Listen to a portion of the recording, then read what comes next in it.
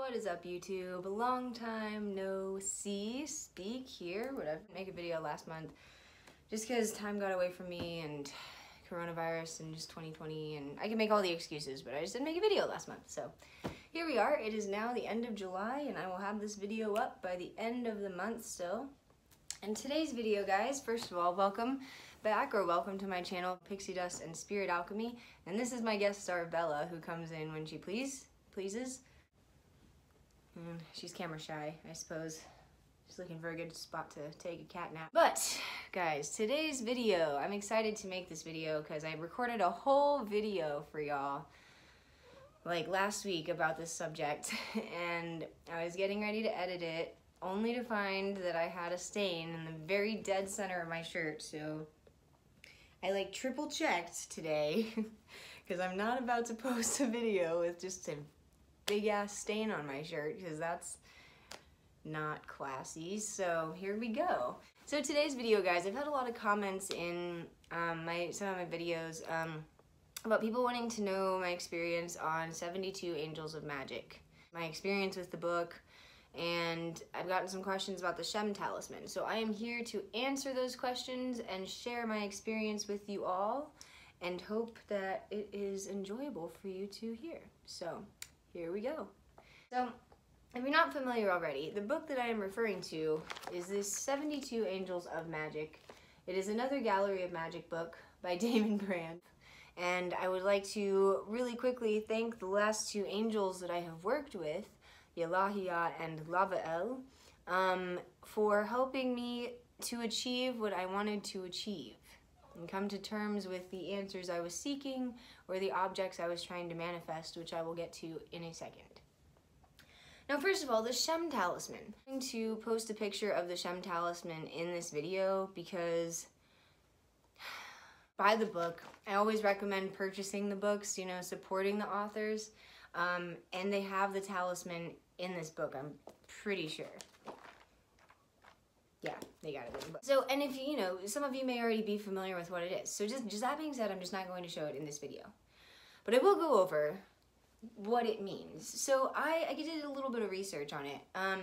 First of all, some commonly asked questions that I will answer now. You only need to charge the Shem Talisman one time. Only need to charge it once.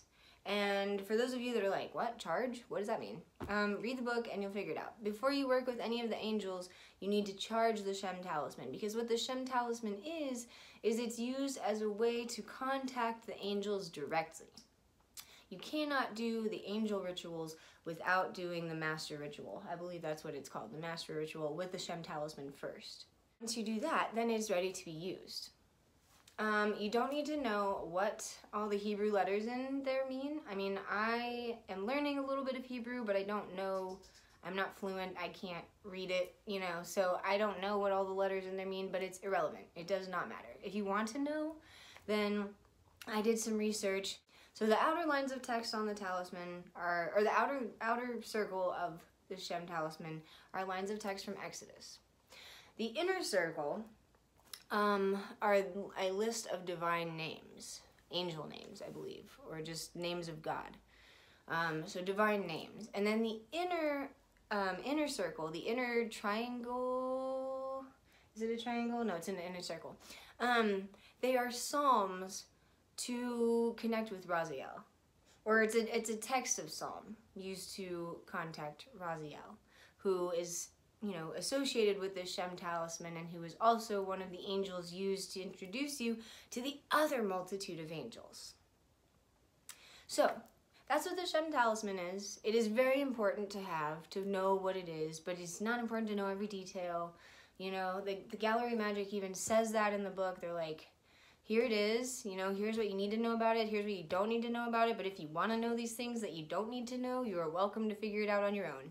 It's not like it's a dangerous sigil or anything, or talisman, but it is powerful, and I don't know, I just don't want that to go in the wrong hands. I don't want to be responsible for providing you guys with things that you may do bad things with. Anyways, it's out there. It's free to reach if you really want it. So, and that's all it is used for, like I said, for like the third time, is used to contact the angels. So secondly, The angels that I gave thanks to earlier, Yalahia and Lavael, I used both this year, and both had the most successful results with. The angel that I used first was Yalahia, and oh gosh, I wonder if I have it on here. Yalahia, oh I don't, hold on, oh my god.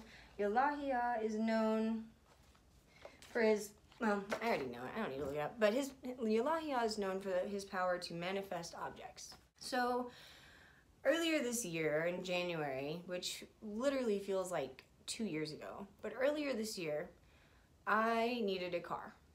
And I've been needing a car for a while, and I was kind of set. I was talking to a friend of mine who was selling his old used Mercedes, and I was pretty set on buying that car. I was like, you know, I had the money saved, and the only thing is it was old and used, and it's a Mercedes. So maintenance on that is going to be expensive if it needs it, and it would have needed it pretty soon. But I was desperate, and I was like, I just need a car. I just need the first thing that I can get. And it was available, and it was nice enough, and I was like, this will get me from point A to point B, whatever. So then one day I just had the idea, I don't remember if it was a friend that suggested it or just divine guidance or something, but I had the idea to open this book and see if there was an angel in there that I could call on to help me get a car. And I said a little prayer, you know, and opened the book, and I opened directly to Yalahia's page.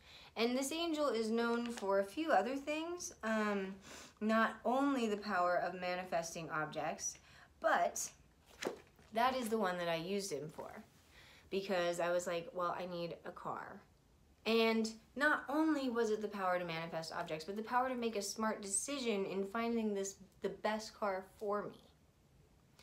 So, fast forward a little bit, I begin the ritual. It takes 11 days. You're supposed to begin on a Thursday and end on a Sunday.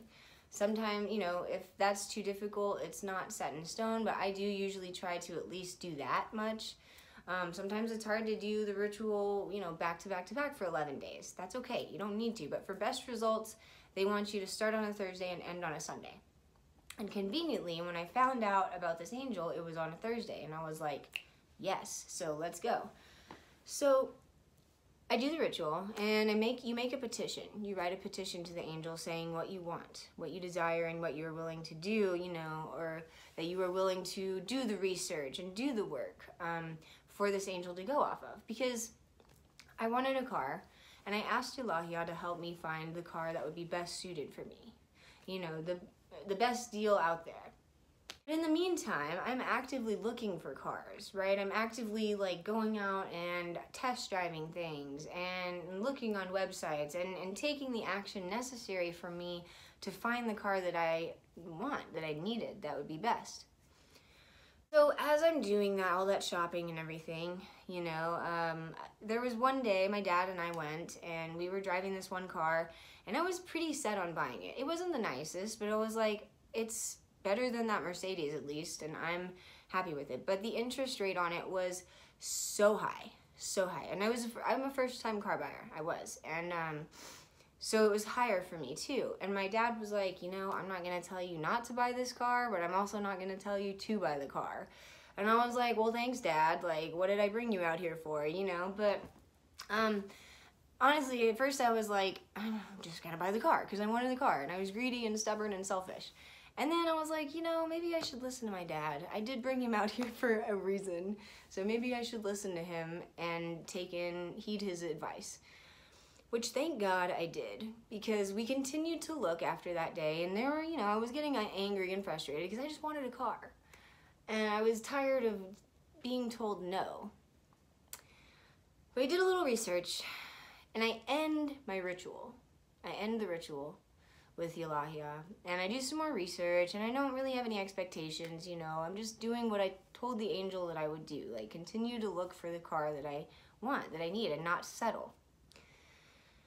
Fast forward, long story short, I was pointed in the direction of a fantastic deal. I got this car, I don't know where my viewers are in the world, but I got it from like this enterprise car sales. I mean, it was like 2018 Nissan Sentra. I mean, my down payment wasn't that bad. Like the interest rate wasn't crazy. They really worked with me, and it was, I believe, the best deal I could have gotten on this car at the time. And my dad was happy with my choice, which really meant a lot to me because, you know, I brought him along. I wanted him to actually be happy with the decision I was making, you know, because it's an adult decision, and he was. And I was happy, and I was so grateful, you know, and I got this car right before coronavirus started, thank God, because if I was having an Uber during all this, I would hate my life. As soon as I got the car, I knew it was Yalahia. I mean, I knew that that angel had something to do with my result, because it felt surreal. It felt like it was too easy walking off the lot. I was like, are you sure? Like, are you sure we don't need to look at any more cars? But no, this was it. It was a done deal. It was sold. So again, thank you to Yalahia, who has the power to manifest physical objects that we desire, because he came through for me amazingly. And I am still grateful. Every day I get in my car, I am still grateful that I have this. And it hasn't even needed any maintenance. I got a flat not very long after using it, which was my bad. Or driving it. And I fixed that, but it was fine. So that was my bad, not the car's bad. So Yalahia, thank you. I had much success with him. Probably the angel that I had the most physical, tangible success with. And there's one other that I'll talk about really quick. Lava El is the one that I used most recently. And I just opened to his page. This angel, I'll read all 4 of the descriptions that the angel has, the powers that he has to help us with. The first one is the power to generate love in another. Second is the power to be loved by friends and enemies. Third is the power to make good decisions. Excuse me. And the fourth is the power to obtain good memory and intelligence. So what I use this angel for is the power to make good decisions. Because lately, things always change. You know, life is always constantly changing. And it is a goal, it is a desire of mine to move out of the state that I am currently living in, because Texas is hot as hell, and I want to move up north at some point. It's always been a desire of mine to like live in New York City when I'm older, because my parents live there and blah, blah, blah, whatever. And I was conflicted because some of my best friends were moving to another part of Texas, like 3 hours away, and I was sad because, you know, they're my best friends, they're leaving and growing and doing better things, you know, moving on with their lives, and so it's a happy thing, it's a good thing. But at the same time, you know, it's a little bit bittersweet because it's like, I can't just call you up for coffee anymore and be like, hey, let's go jam, or let's go do whatever, you know, we gotta actually like plan it and drive 3 hours. So there was a part of me that was thinking like, and my friends were like, well, just move with me, you know, like move with us, it'll be fun. And I'm like, yeah, I should. So I considered moving to where they were moving, Austin, Texas, for a little bit. I prayed a lot about it. And I was like, you know, is this really the best thing for me? Because if I want to move, I'd rather move out of state. So anyways, I had all these questions rolling around in my mind. And I came to this book. Again, was pointed in the direction, and opened up to the angel Lava-El.